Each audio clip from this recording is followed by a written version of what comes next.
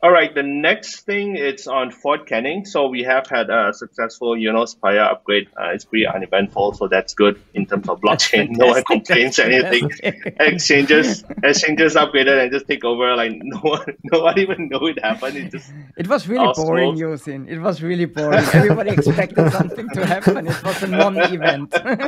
Yeah. Yep.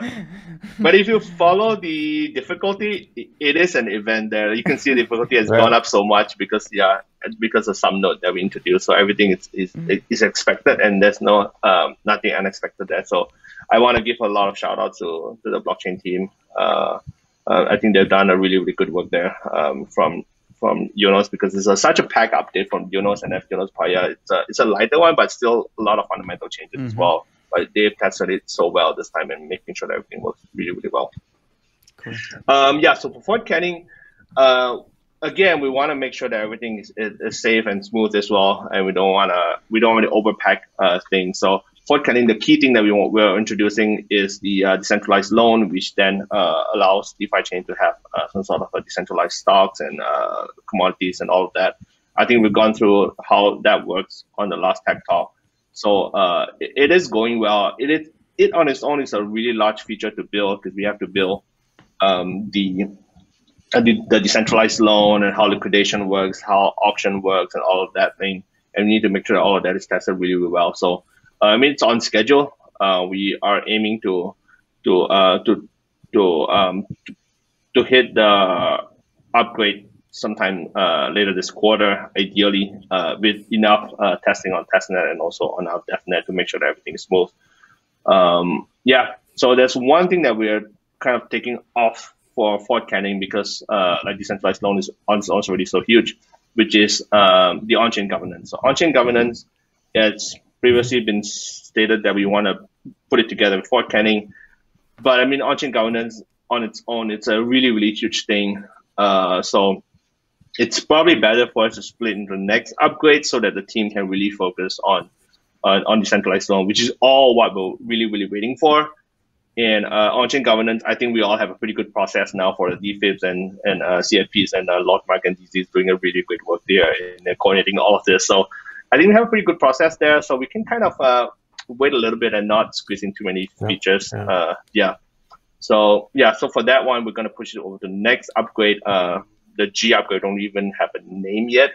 So this time we can really focus a bit more. And a bit of a news there as well is that we have ticker council for the decentralized loan. I think that's something we've heard the committee as well loud and clear that ticker council is not something that we want to do in the long term. It's just only an interim solution for us to roll things out fast. So ideally, we want to delegate all of this governance to the master nodes, because then this is how an on-chain governance should be. Like, they should make decisions on what ticker to list and what are the rates to set for interest and all of that. So the next on-chain governance upgrade should ideally happen, let's say like a month or 2 months after we have decentralized loan. And during that time frame, we should have understood enough on the economics of decentralized loan, and then we can build in that feature on-chain governance and allow masternodes to make all that decisions quickly. So,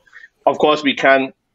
One of the reasons why we do ticker council is also because we need to make decisions fast if things goes off rail.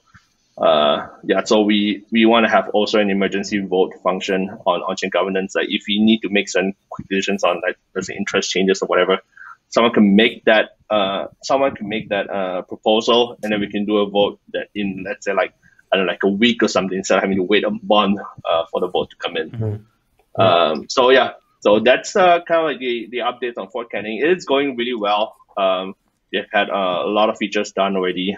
You can follow it on our public GitHub. Everything is public.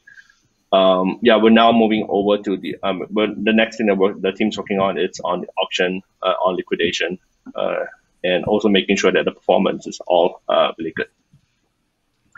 Okay. I hope that gives a quick high-level updates on Fort Canning. Any questions? I really appreciate the shift of the on-chain governance later point, because I think changing too much at the same point could lead to problems, and we should focus on the main thing, which are the decentralized loans and assets. Most people are expecting or waiting for this one and not on the on-chain governance.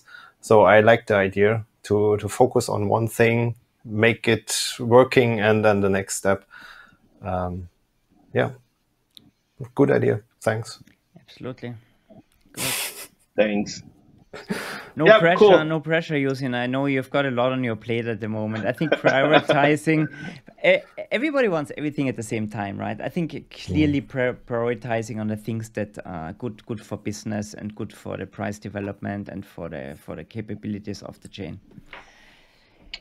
Good move. Yeah, and I really appreciate like the team is really happy as well on this decision, and also really happy for the support that the community has been really supportive of whatever all the things that we do, and whatever that we do is definitely for the community. It's not for us. So we're trying to make sure that it is safe and good for everyone in this space.